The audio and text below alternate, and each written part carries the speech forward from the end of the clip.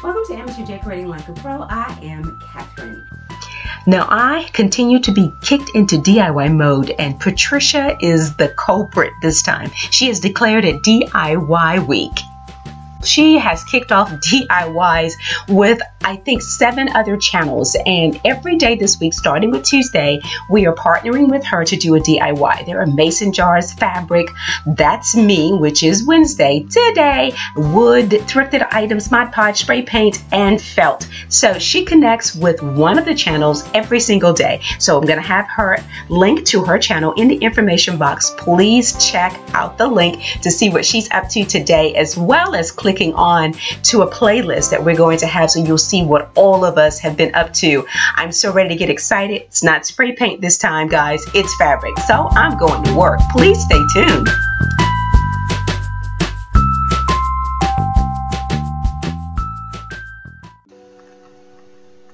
So in the process of getting my assignment and figuring out that I just had stuff sitting around, I decided to use something that I already had.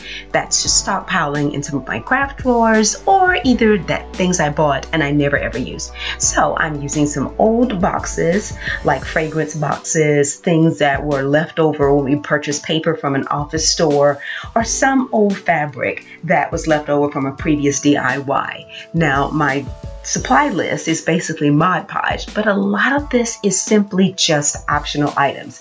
So what I have here is, of course, fabric. You can use fleece or felt, depending on what's in your inventory. You'll need scissors, a hot glue gun, or any fabric adhesives. Anything that will stick fabric to a box you can use. You can also use decorative trims, studs. Got any bling on a roll? I'm pretty sure lots of you do, when you've been shopping, thought you were going to use it for the holidays and did not. Buttons, gems, old jewelry, and then pick up some of those clips that you have lying in your desk drawer and use those to hold the fabric in place. And that's it for the supply list. Now this office supply box has turned into an adorable nightstand chest. Now this step is consistent for all of the boxes that I'm working on. You cut the fabric lengthwise so that it wraps completely around the box. You only want to have one seam on the corner. Next, you want to use your clips and clip the fabric to the box. You want to have about 1.5 inches folding over the top of the box, and you want to have about 2 inches to 3 inches on the bottom of the box. And once again, this is the same step for all of the boxes. I want a secured corner, so I'm going to finish the edge of this fabric by adding hot glue to the fold and then secure the fold to the corner of the box. Now to secure that your fabric doesn't slip, you place it over the edge of the box, take your clip, put it on, close it tightly, and now all I have to do is add my glue. Here's the advantage to using these clips. Just flip this back when I'm ready to turn the box over, and it'll lay flat.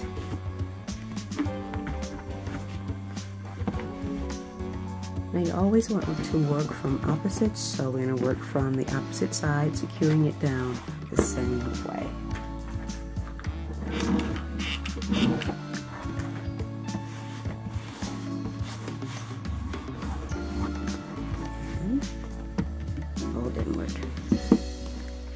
Definitely time for another glue gun.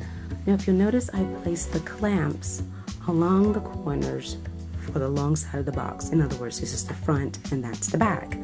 So now I can do the corners like so to glue them down, and I'll have more of an upholstered styled look on that corner of my box.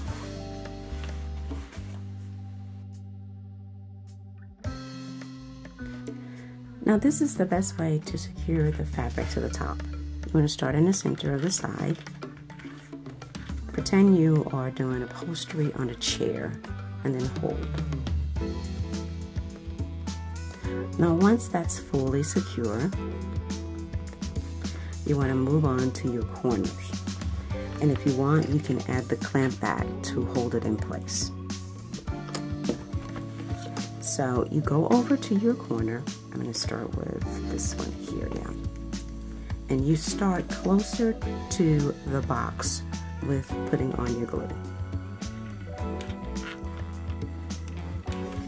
Don't remove the clamp just yet, and you hold it down. That way, once you start to trim away all the excess, you don't have to worry about the fabric coming away from the box. And then you start on the next layer in. Again, don't trim anything yet. Press down and hold that piece in place. If you'll notice, you still have one more layer to go, and that's this layer. Place the fabric, place the glue here inside the seam and hold it down. And that's how you're going to secure all of the corners all the way around. You will not have to add any glue to these corners. Just leave that as is. It's a box. So I just want to show you how that rises up a little bit. Whoops, glue came off. But you can see how that stays in place. Now I am going to leave the clamps on the lid until it is fully dry. That hot glue will be hard, so I want to make sure that nothing slips away from the box. Now I am going to add felt around the edges and the bottom of this box, and I am completely out of it, but I wanted to go ahead and get the box done so you would be able to see a really cool project. Now let me show you how I'm applying the stud. I have my grandmother's thimble on my finger. I place the stud on top of the fabric, and as you can see, I've marked the center, and I press in. Did you hear that going inside? Okay, good. I press in, and I go ahead and press down here a little bit more, and it's in. Now, those little teeth that were on there need to be pressed in, so what you have to do is just simply rub on the inside around that area, and I'm using my thimble, and this is actually securing them for me. It's bending those teeth inward, and that's it. I love it. Now this box looks stunning on the shelf of this nightstand. These are Bodega storage boxes, and they are 2 smaller boxes, but I am quite pleased with how this turned out. I might add a few more studs and call it a day. Besides, I have to make one more when I get another box.